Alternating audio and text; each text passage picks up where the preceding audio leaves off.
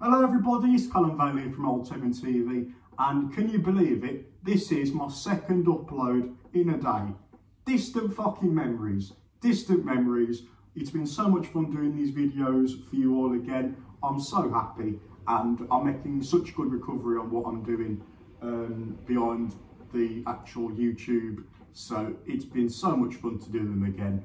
And today, this is going to be the video on who will sign for Villa part 2. So yeah, thanks for the support on the recent videos, guys. It's been a really good week for me, YouTube wise, and hopefully I'll be back around Villa Park again in the future.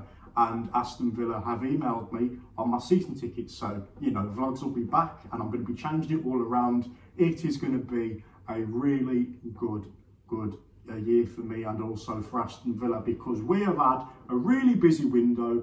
It has been awesome being a Villa fan, and you know, to say that we finished 11th, the highest we finished in 10 years, that was under Gerard Houllier the last time we did that.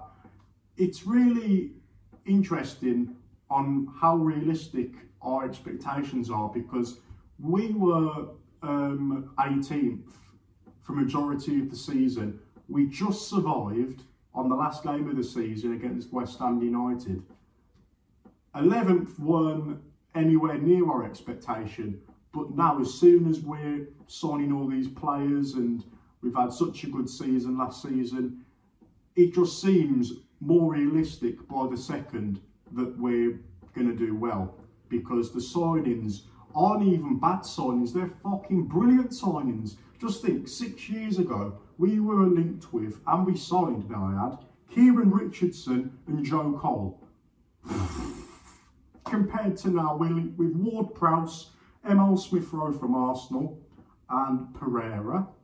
We've signed Buendia, and we've got a handful of players who I'm going to mention in this video. I'm not going to give everybody away, obviously, but there's a few to name there. All I'm saying is we've come a long way. It's a big difference to see what 6 years can do to a club, and I'm really excited to be a Villa fan again. It's a great time to be one.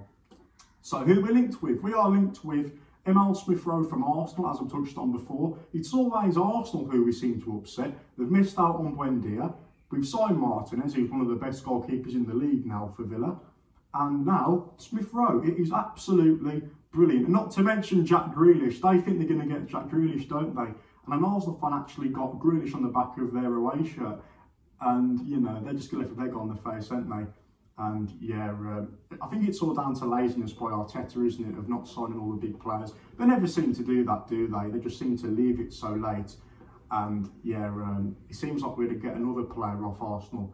And Smith-Rowe seems like he's going to be a really good player. He's only 20 years old, I believe. He's going to be 20, or he is 20. I don't know. I don't really know that much about him, really. I haven't watched Arsenal that much last season. So all I know is he's got plenty of potential. He's a centre midfielder. He can play in the midfield.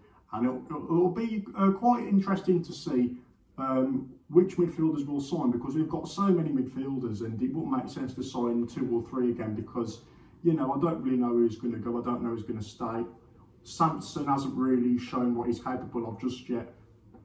Coming in January, he hasn't really done too much. I think he's been on the bench for most of his time at Villa, so it'll be interesting to see who stays and who goes.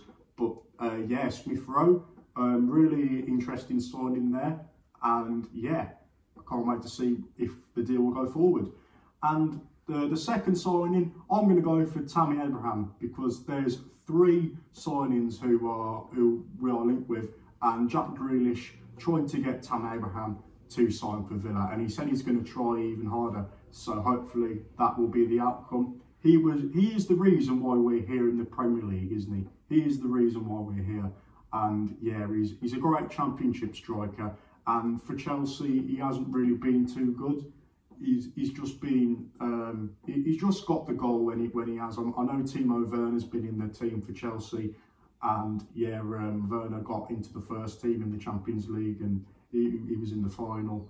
And I believe Tammy was on the bench, weren't he? So it will be quite interesting to see what he can do for Villa if he does sign. I know when he played for Swansea, he did get a few goals, but he never really lived up to the full expectation when he was at Bristol City, wasn't he? So yeah, he didn't really do too good there. So it will be interesting to see what he does. So the third signing is going to be Dwight McNeil. He's 20 years old and he's Burnley's left midfielder. That's probably interesting because, as you know, El Ghazi, he's turned his season around, and so has Traore. We wrote Traore off at the start of the season, didn't we? I think all Villa fans should just stay quiet from now on, because every time we slate a player, they do brilliantly, and they prove the fans wrong. And these two, El Ghazi and Traore, definitely did have Villa fans turn on them, didn't they? And they just turned their season around. And it will be good for a backup winger as well, because, as you know, Trezeguet is injured. So it will be good to see if he slots in the team, if he does sign. That was the end of the video, guys. Thanks so much for watching. Up the Villa, and take care.